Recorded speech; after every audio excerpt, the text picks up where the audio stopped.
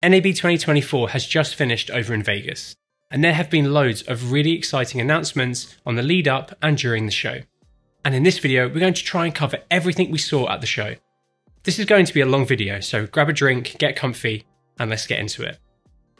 First off, Blackmagic have announced an incredible range of new products. Here's a list of everything, but we want to quickly talk about some of the most interesting ones for us. They actually announced a bunch of new cameras, but one series in particular I know a lot of people have been waiting for, and that is the Pixis. This is the long-awaited box camera that Blackmagic users have been wanting them to create for a while now. It takes the cinema camera 6K sensor and screen and reformats it into a more modular box with some awesome additions, including a whole new array of buttons. The sensor in the cinema camera 6K produces a great image, though its readout is slow compared to other more modern sensors now. The Pixis can record the same resolutions and frame rates as the cinema camera 6K, which is decent, but I know some users wanted just a little bit more out of this system. You can shoot a range of B-RAW flavors and H.264 proxies, but no ProRes unfortunately. The camera has clearly been designed to be operated via the side LCD, which I find is an interesting choice as a lot of solo operators may struggle with this design. I think if this panel could flip out, it could make it a far more mass appealing camera than it is. It's definitely been designed to be modular, which means it should be good to rig up in different configurations. But because of this layout with the screen on the side, I am intrigued to see how it feels when operating it handheld. On the right you have a modular side plate, so you can change out the layout of it depending on how you want to configure the camera. On the rear of the camera you have a good array of inputs and outputs. You have a dual CF Express Type B card slot, 3.5mm mic input and headphone output, a 1G Ethernet port, 12V DC in, a 12G SDI output, reference or timecode BNC, and a USB-C which you can use for external recording or mobile data. On the front you have a mini XLR input which can provide phantom power. This is all powered via a BPU style battery, which I think is a good choice, as there are plenty on the market already, you can get a good range of sizes, and they are decently affordable now. The camera is available with 3 different lens mounts, L, EF and PL. As the Pixis does not have an ND system built in, which is a bit of a shame, my recommendation would be to grab the L mount version as you can then adapt it to EF or PL and use an adapter that has the ability to use drop-in filters. Though if you want the most rock solid mount, the PL or EF models will provide that. It looks like you can remove the mount, but there's no mention online about whether this is a user replaceable mount or not, so it most likely isn't, which is a shame. It's priced at just over £2,900 for the EF and L mount variants, and just under £3,100 for the PL one. So you are paying a slight premium over the cinema camera 6K to have the different body design. And considering what you get, I think it's pretty well priced. You'll just need to add a monitor or the new Ursa Cine viewfinder, which Blackmagic also announced with these new cameras. This viewfinder is designed to be used with the new Ursa Cine cameras, which we'll get onto, as well as the Pixis. I honestly wish more brands would offer optional EVFs like this for their systems. It uses a single USB-C cable for both power and data, which is really good. The updated mounting brackets and rod system also look much better than their previous Ursa viewfinder. It uses a 1920x1080 OLED panel, comes with 2 different eye cups, looks to have a good diopter range, and has a range of buttons for camera control on the top of it. It looks like it will integrate really nicely with these new cameras. It looks really good, especially considering that it costs under £2,000, which includes the mounting brackets as well. I'm sure this will be a popular solution for many people grabbing these cameras. They have also announced 2 new cameras in their new Ursa Cine line, a 12K full frame variant and a 17K 65mm variant, which both sound pretty insane. When designing the Ursa Cine line, Blackmagic wanted to build a platform with no limitations when it came to scope or cost. And this is evident with the massive feature set that these cameras have, but also the 12K's higher price than you may expect from a Blackmagic camera. However, when you compare what this camera offers versus other cameras on the market, it's still well priced. In 12K 3x2 you can go up to 80 frames per second, and then as you lower your resolution, you can increase your frame rate. So in 8K or 4K 2.4:1 aspect ratio, you can go up to 224 frames per second. The camera body itself is almost like they took an Ursa Mini and then shoved as many upgrades into it as they could. But the platform itself has been completely redesigned. Both of these new sensors have been designed by Blackmagic and use the same symmetrical RGB debayer as the original 12K, which has pros and cons, such as the internal sensor scaling options. This new 12K sensor has an increased photosight size from the original 12K, which should increase dynamic range and low light over that camera. Sensor readout speeds are already online for this camera, and in 12K 3x2 open gate mode, its readout is only 12 milliseconds, which is actually not too bad considering its size and resolution. It's really good that Blackmagic published these numbers at release. I wish other brands did this as well. The camera has a bunch of different recording formats, so depending on what lens you're using or what your production needs, you can easily just switch between them. The 9K mode is the camera's Super 35 mode, but there is currently no 16mm crop mode yet, but something that Blackmagic are willing to explore in the future. It comes with a PL mount as standard, but has a user-changeable mount that can be switched between EF, LPL and Hasselblad. The lens mounts themselves house the shims, not the camera, which should make swaps on set faster. The 12K also has a built-in ND filter system like the previous Ursa Mini cameras. They have also introduced a new set of recording media that uses NVMe drives to handle the crazy amount of data this camera captures. They will be offering a CF Express adapter for this system as well, but this will have recording limitations. 8TB of this storage is included with the camera, and they have also released a large reader for these mags as well. They will also be making a 16TB module. You can also pull and manage the data via the 10G Ethernet port on the rear of the camera, which could make for faster data transfers while on set. It can only shoot in B-RAW, you have no option for ProRes, but you can shoot H.264 proxies. On the assistant side, you have a massive bright monitor where you can fully control the camera and even get full lens metadata readout via the iData pins on the mount, which is a pretty awesome feature. If the camera doesn't recognize the lens, it will read its endpoints and then create a map of the lens linked to the serial number being fed out into the iData, which again is a really awesome feature. On the operator side, you have a nice array of buttons and a display for control, as well as the regular flip-out monitor for full control of the camera. On the back it has two 12G SDI outputs, a BNC for reference and timecode in and out. On the front you have a 3-pin Fisher and 7-pin LEMO, both of which are 24 volt and share 2 amps between them. The antennas on the top are used for the camera's built-in Wi-Fi, so you can offload H.264 proxies while using the camera wirelessly. Because of all this new tech, it's a 24 volt camera system, so Blackmagic decided to make it a B-mount camera as standard. However, they are going to explore using V and gold mounts in the future, as the plate is interchangeable. Its power draw is roughly between 80 and 150 watts, depending on what mode you're in and what accessories you have plugged into it. There are also several USB-C ports across the camera for future accessories, the EVF that we mentioned earlier, tethering to a phone, or even recording externally. The 12K looks like a really interesting camera, but I'm super excited to check out the 17K 65mm version. This camera will use the same body as the 12K full frame, but with this larger sensor. This 17K sensor is 50.808mm wide and 23.316mm tall, giving it a 55.9mm diagonal, and it consists of 17,520 by 8,040 pixels. It's massive and will hopefully result in some really impressive imagery. It's not going to hit the market until later this year, but it's really exciting and I cannot wait to get my hands on one to test and shoot with. Let us know if you have any questions about any of these awesome Blackmagic cameras in the comments below.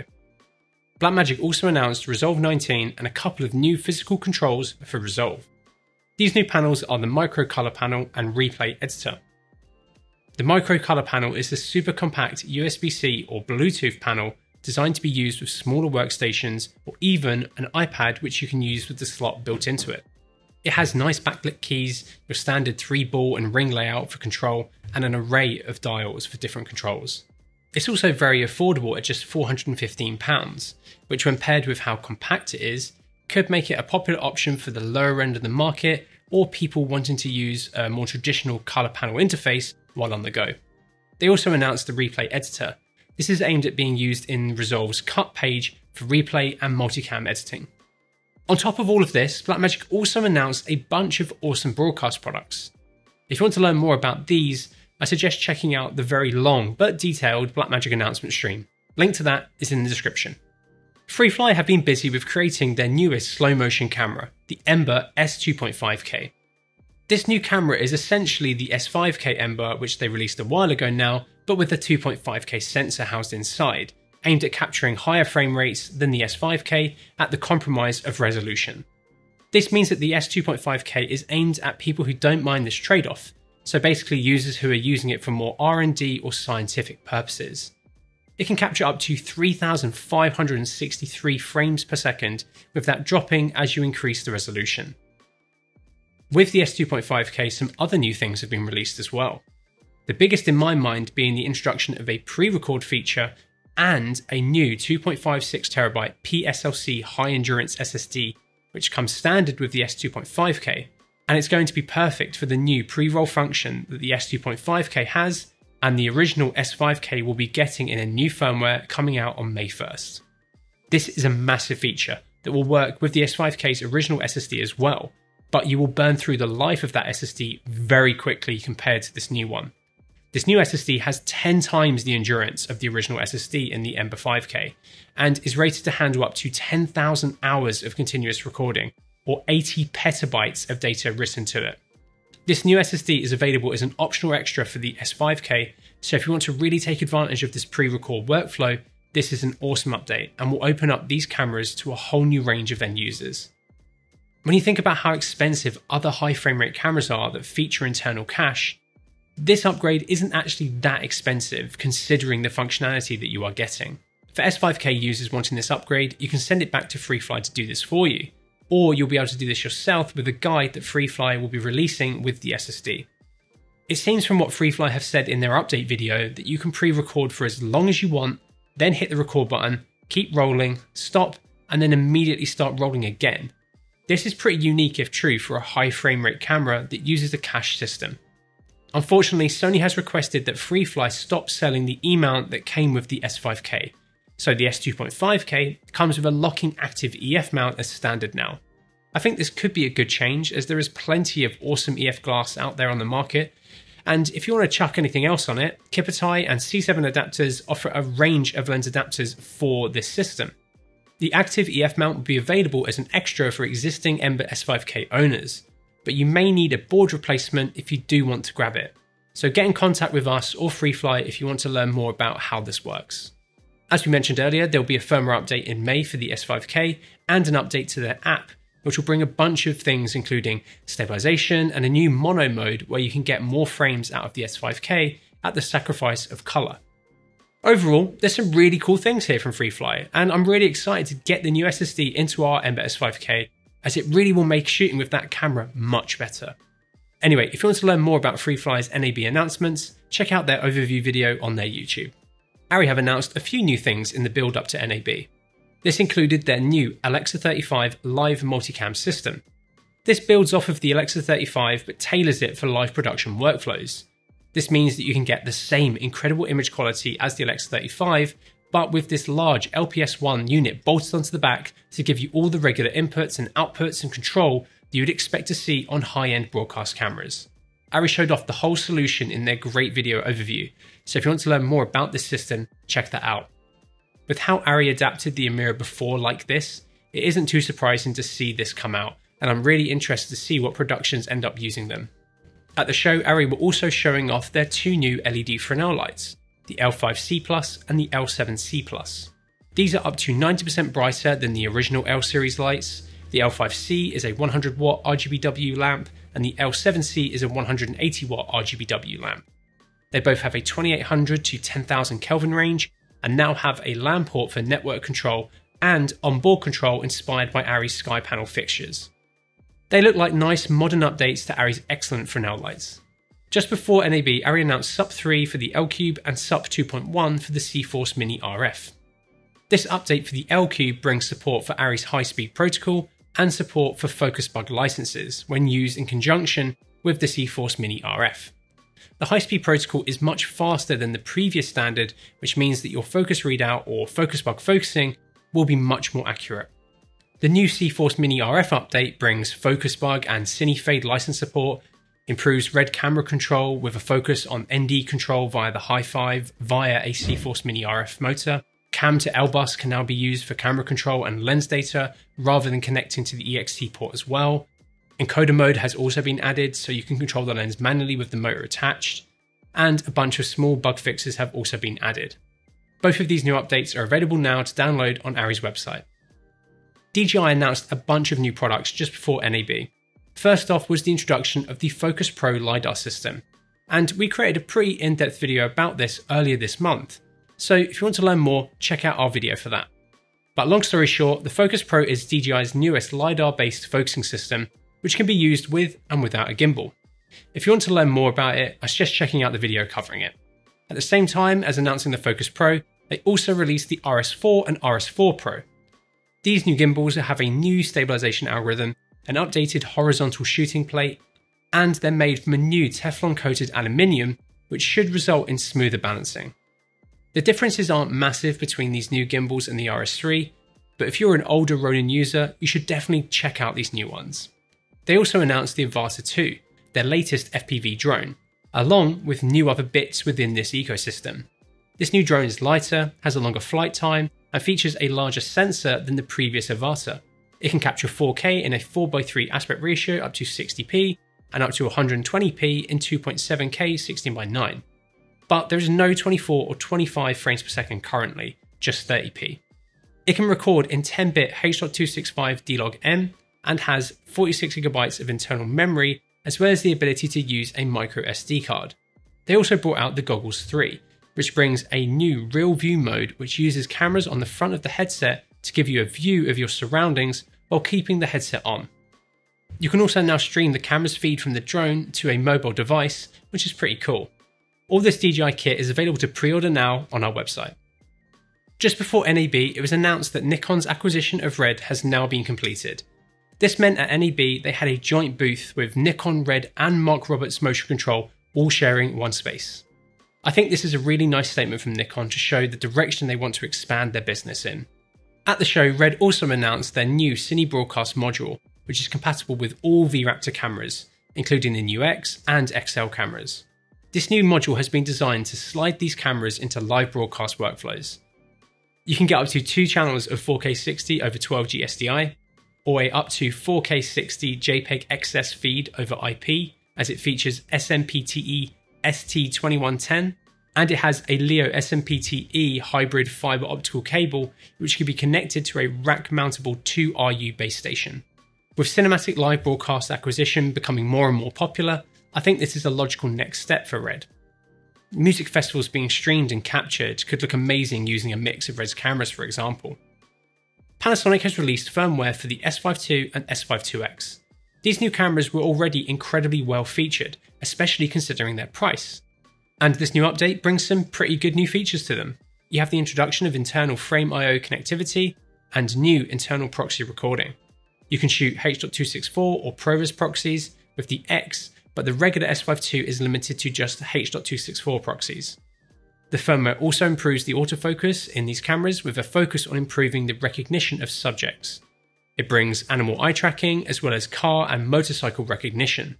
A new high mode has been added to the E-stabilization function. This electronically corrects your footage, which means it does crop, but could be good for more action-heavy scenes. It's been specifically designed for video, so should be good when you need that extra step of stabilization. And lastly, a pre-burst mode for stills has also been added, which is cool. I just wish we had the option to use it in video as well. Overall though, it's a really solid update that you can download now on Panasonic's website. Old Fast Glass has taken the Fujifilm GFX 100 Mark II and modified it into a more traditionally designed cinema camera. This camera has clearly been designed to take the excellent sensor from the GFX 100 Mark II, but format it in a way that makes it far easier for people to use on more professional sets, where a mirrorless camera design just won't cut it. Old Fast Glass have designed a ton of mechanical rigging here, as well as developed the electronics for the camera's remote run-stop, SDI and power distro on the front and back of the camera. However, they have used other existing bits and bobs around this package to complete it, including C7 adapters PL and LPL mounts, an Atomos Shogun Ultra on the AC side, and ARRI's Bud 1 system on the bottom. They've even repositioned the GFX 100 Mark II's LCD into a better position for the operator side of the camera, though this is a permanent mod to the camera. It definitely turns the GFX 100 Mark II into a large camera, but it's clearly been designed for productions that want and can handle that with their workflows. It's rental only currently, but Old Fast Glass are looking at selling it in the future. A bunch of new lenses have been announced at NAB, so let's take a quick look through them. Starting with Atlas, and they have announced 3 new focal lengths for their Orion 2x anamorphic series of lenses, including an 18mm T2, 135mm T2.2 and 200mm T2.2. The 18mm is actually the world's widest production 2x anamorphic lens. The field of view this thing captures looks insane. It's going to be really interesting to see how people utilise such a wide anamorphic. A 200mm 2x anamorphic is also a really interesting addition, as it's quite rare to see longer focal length anamorphic primes. I'm intrigued to get these in for testing when we can. Blazar have updated their Remus line of 1.5x anamorphics with a 35mm T1.6 for Super 35 and a 33mm T1.6 for full frame cameras.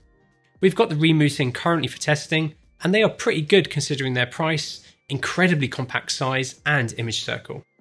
These new focal lengths bring the set up to 5 lenses, or 4 basically if you grab one of these new 30mm-ish focal lengths. They also announced the Kato 2x anamorphic series consisting of a 40, 50, 85 and 125mm, all of which cover full frame sensors. They do have inconsistent t-stops, with the 50mm being the fastest at T2 and the 125mm being the slowest at T3.2. Considering that they are 2x anamorphic full frame lenses, they look surprisingly small and light. They will be available with either PL or EF mounts, and from what Blazar was saying on their booth, should be decently affordable just like the Remus are. NiSi have introduced 3 new focal lengths for their Athena Cine Prime series, an 18mm T2.2, 40mm T1.9 and 135mm T2.2. This brings the Athena set up to 8 lenses, which is really comprehensive now. We really liked the initial 5 lenses when we tested and reviewed them last year. We were incredibly impressed with their clean, great looking imagery, fantastic size and solid feeling mechanics. And we actually have the 40mm and 135mm in currently for testing. So if you have any questions about them, let us know below and expect a video on them soon. They also had a 2x PL to PL teleconverter, which I can't find anything about online. DZO have released a few new focal lengths to their Pavo series of 2x anamorphic primes. This includes a 65mm T2.8 macro, 135mm T2.4 and 180mm T2.8, bringing the set to 9 focal lengths. Having a macro is interesting as it's quite rare to see with anamorphics. The 65mm can focus all the way down to 36cm, which is a 1:2 magnification ratio. The tele editions are also good as it fleshes out the top end of the set now.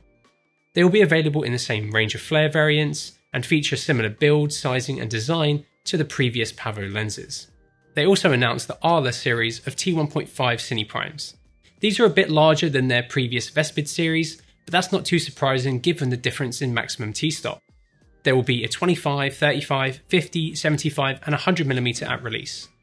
We have a few focal lengths into test currently, so let us know if you have any questions about them. There isn't pricing yet on these, but I am intrigued to see where they sit considering their size and speed. Dulens have announced their Triassic Prime series of cinema lenses. This set of APO primes draws heavily on the design of the APO Mini, but with improved close focus performance. The set will consist of a 25, 35, 50, 90 and 120mm, with close focuses you can see here. They definitely look a little bit larger than the Mini primes, but that's not too surprising given the increased focus range. They are all T2.8, have 80mm front diameters, a floating element design and a 46.5mm image circle. They sound and look pretty nice. I love their Mini primes, so I'm excited to see them. They also had the 21mm Mini Prime on show, which I'm excited to get my hands on too. Announced a 110mm for the Mini Prime series earlier this month, and have a new case for their Mini Prime set. Laowa have announced their Ranger Super 35 series of zoom lenses. The range consists of an 11 to 18, 17 to 50, and 50 to 130mm, all of which have a maximum aperture of t2.9, a rated image circle of 31.5mm, and 11 aperture blades. They look incredibly small, especially when mounted onto larger cinema cameras. I think this will make them really popular with smaller Super 35 or APS-C cameras, like the Red Komodo, Sony FX30 or Fujifilm X-H2S. I'm really intrigued to see how they are priced and what kind of image they can capture. Viltrox were showing off 2 new focal lengths of their epic 1.33x full frame anamorphics, a 25mm and 100mm, both of which are T2. We had the 35, 50 and 75mm of these lenses in recently for testing, and they are surprisingly clean and sharp. If you want us to take a look at these in a future video, let us know in the comments. Tokina have announced 4 new focal lengths to their Vista-P range of lenses, a 40, 65, 105 and 135mm, all of which are T1.5, bringing the Vista-P set to 9 focal lengths currently. The Vista-P series are tuned versions of Tokina's Vista Primes, which are known for being very nice clean lenses. So these Vista-Ps are aimed at being slightly more arty and interesting than those. This is achieved by coating changes and element spacing to try and add some more character to the lenses. They do look nice, and these new focal lengths will make them even more interesting for some people. Modulate have announced both L mount and X mount for their existing tuners. This is a good addition and opens up the use of their tuners to Fuji users, Panasonic S series and Leica users who want to experiment with these vintage tuned adapters. We should be doing a video on them very soon, so let us know if you have any questions down below. Sony launched their latest E-mount lens, the 16-25mm f2.8G. This is a full-frame lens designed to be a more compact and affordable option when compared to Sony's 16-35mm f2.8G master lenses. It's a really small and compact lens without really compromising too much on image quality. We had it in recently and it does perform very well. I think it could be a good pairing with the FX3 or 30 for compact handheld shooting, or on a gimbal, or even on the Ronin 4D using the optional E-mount. Here's a quick overview of the specs and price. It's available to pre-order now on our website, link to which is down below. Fujinon have announced some more details about their upcoming 14-100mm t2.9 to 3.9 DUVO lens. Here's a quick chart of the new specs that were announced. It looks like a really great zoom range for Super 35 cameras, and you can even enable a 1.6x extender, which will enable it to work with a full frame camera, or increase the focal length by 1.6x on Super 35 cameras. Canon has released a new broadcast lens, the CJ27. It's a B4 mount 27x zoom for 2/3 inch broadcast cameras. It starts at 7.3mm and goes all the way through to 197mm, and considering the size of it, that's pretty impressive. It also has a bunch of ergonomic changes and features a new focused breathing compensation mode in certain parts of the zoom range. Sirui have announced both a 16mm and 75mm t1.2 in their Nightwalker series of cine lenses. These are super compact, fast Super 35 lenses that are decently affordable, and these new focal lengths now round the set out to 5 lenses. Considering their price, they look like pretty good lenses. Atomos released a couple of new interesting products at NAB this year, starting with the Ninja phone. This is essentially a Ninja that uses an iPhone 15 Pro or Pro Max as the primary interface and recording device. It uses a case designed by Atomos for these phones, which can then be mounted onto the Ninja phone itself, which can then provide a HDMI input that can take a signal from a camera, encode it, and send it to your phone for monitoring using Atomos' excellent UI and tools, recording, and streaming. It can capture a mix of ProRes, H.265 and H.264, but it is limited to 1080p, which will be fine for streaming, but I think that even most social content creators will want to capture 4K now, so it's definitely aimed more at being a monitor, proxy recorder, or streaming device that you add onto your camera. It can be powered via battery, USB-C, or external source via the battery adapter, and it will power your phone while it's connected. It's priced at $399 and is available to pre-order now. Atomos have decided to pivot into lights with their new Sundragon 16-foot or 5-meter LED strip light with a CRI of 99 and a TLCI of 98. This is like a pretty hefty strip light, is decently waterproof, and has a peak brightness of 2000 lumens across the strip, which is incredibly bright for this type of fixture. It has a power draw of roughly 80 watts and comes with a controller for it as well. It looks like it could be quite a flexible fixture to use, which is good considering its $990 price tag. Just prior to NAB, Atomos announced Atomos Update 11.05.00 for a range of their monitor recorders. It adds new NDI functionality and a bunch of little changes which we've put on screen now. Pause to give it a read. Aputure have announced their new InfiniMatte system. This is a new range of LED light mats that will be available in a range of sizes from 1x2 all the way up to 20x20 currently. They can be used flat or inflated, and they can be mounted and controlled together for larger configurations. It looks like a really nice system, and with how fantastic Aputure's existing fixtures and control is, I think these will be popular. Talking about control, Aputure also announced Sidus One and Sidus Link Pro. Sidus Link Pro is their new control app, and Sidus One is a wireless DMX transceiver, which will connect to any lighting app, including Sidus Link Pro. Sidus Link Pro has been designed for more complex professional sets and can control lights a few different ways. There's only really teasers live of this currently, so I'm excited to see this all properly in action. Teradek has announced the A750 wireless video set, Bolt 6 internal antenna versions, and the Prism Flex 2 system. The Bolt 6 internal antenna system has the same functionality as the regular Bolt 6 systems, but obviously has this new internal antenna system. It's a shame that this isn't a user interchangeable upgrade. The A750 is Teradek's new affordable entry into their zero delay wireless video systems. It's HDMI only, has a range of up to 750 feet, and has an internal antenna design. It can be powered via an onboard battery, via an optional plate, or via the DC input. It's priced at just over £1,000 for a TXRX set, which for a zero delay Teradek system isn't too bad. And lastly, they announced their new Prism Mobile 5G and Prism Mobile Mark II systems designed for more live production on location work. CoreSWX have announced the HyperCore G3 batteries and the PowerBase Edge Snap system. The G3 features a new physical design, a side-mounted LCD for runtime display or percentage readout, and wraparound LEDs, which you can change the colour of for differentiation on set. This is a 14-volt battery, but does have a maximum 20 amp draw, which is really good. It also has a good range of power outputs, which includes CoreSWX's new PD Pro standard. This new port uses USB-C to provide PD power in a more professional way. You can pull between 5 to 48 volts, the port's reversible, it can be used with existing USB-C cables, and it enables you to charge the batteries via these ports very quickly. Each output is independent, and it also removes the worry of blowing your SDIs, as the connection is simultaneous between positive and negative. The PD Pro connection is locking with the correct cables, and it can actually tell the battery what voltage to output as well, depending on what cable you use.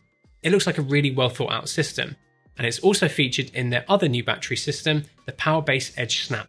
This new battery is expanding on their previous generation PowerBase battery, but with a few cool additions.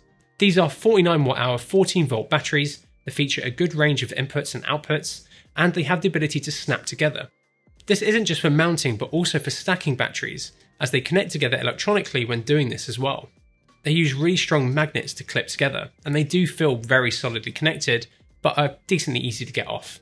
When connected together, they also charge in parallel and can be charged via the USB-Cs on them. They've also designed a nice looking mounting plate for these, which features a nice hidden V-mount which will make mounting them really easy and flexible. They are available to pre-order now on our website.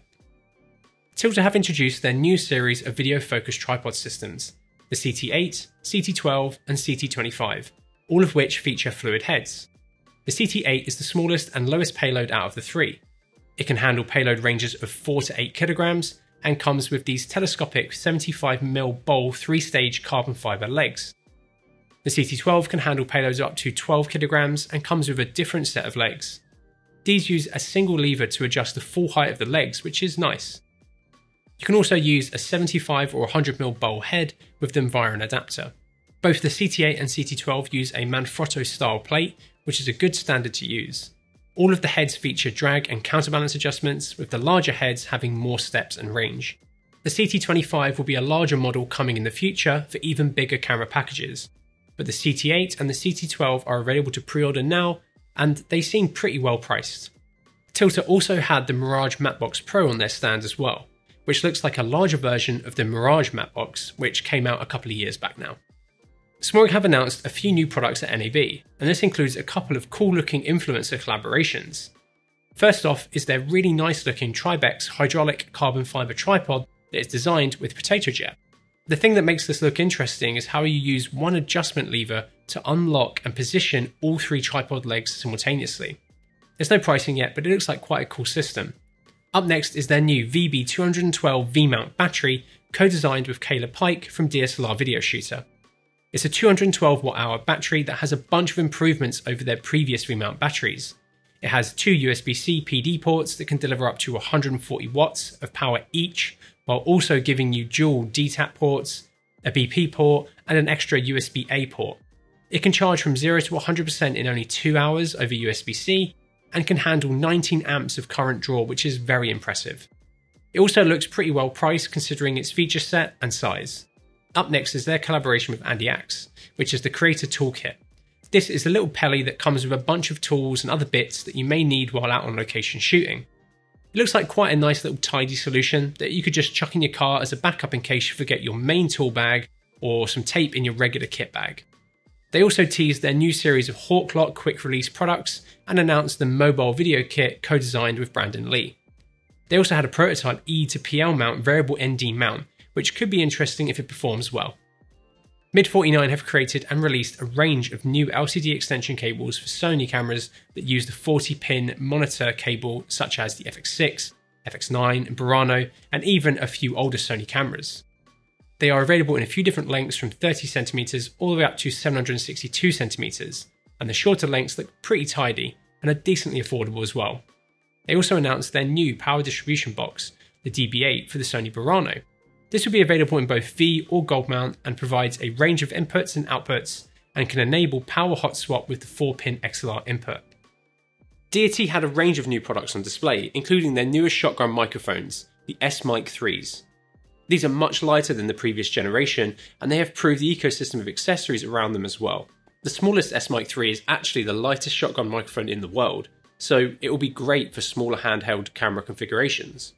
They also had their new 3-pin XLR plug-on called the DXTX, which is part of their Theos wireless system, so it has the ability to integrate into that system and record 32-bit flow audio on the transmitter itself. They also had the PR2 on display and it turns out it's actually shipping next month, which is awesome to hear. CRDBAG, which we actually use a lot when packing and organising our kit, had a few new goodies on show. This included a smaller pouch for smaller bits like media and screws. They also had the grid lid system which attaches into the lid of a Pelly. This looks like a 1510 Pelly sized Nanook case in this video, and it allows you to attach the pouches to the top of your Pelly, which looks pretty neat. They also showed off their new quick release magnetic mounting system called Maglock. They also had an LED strip for Pelly cases which will be good for darker environments. And they also teased some new products which are NFC tags which you can attach onto various pouches and Pellys and then catalogue them using your app. Right, let's get into our quick-fire honourable mentions. Links to details about these are in the description below. Axiom released the CineView 2 SDI wireless video system, Como intercom system, and added support for Frame.io to the Cemu 4K. Aputure released software version 2.1 for their colour box. Asus were showing off their new ProArt display 32-inch 8K HDR mini LED monitor. Bebop announced the V240 micro V-mount battery and the Cube 1200 and 700 block batteries. Bitpart have announced their Bitbox remote camera control unit. BirdDog released the X1 and X1 Ultra PTZ cameras, their new Mackie Ultra box camera, and updated BirdDog Cloud 10.1. Chimera announced their Tube Pro light banks product line. EasyRig were showing off their Boom Rig, which is basically an Easy Rig for boom operators. Frame.io announced their V4 beta, Holyland teased their Pyro wireless video system, iFootage announced the Cobra 3 Strike monopod, Innovative announced their motorized Apollo cart, Insta360 announced their X4 8K 360 camera, KinoFlow showed off their Celeb Icon 6 LED panel fixture, Lectrosonics announced their new sub-miniature DSSM transmitter, Lexar announced their new rugged series of SD cards and their new Pro Workflow Thunderbolt 4 dock. Light Panels released their Astra IP series of LED panels and accessories. Miller Tripods announced the SkyFX 9 fluid head.